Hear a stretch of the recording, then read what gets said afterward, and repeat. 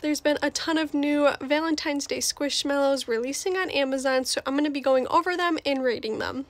First up, we have Atwater, the purple monster. This one's really cute. I like the color scheme of it. I like the heart little dimples. I'm going to go ahead and give this one a 9 out of 10. Next up, we have Brayden, a cute little dinosaur.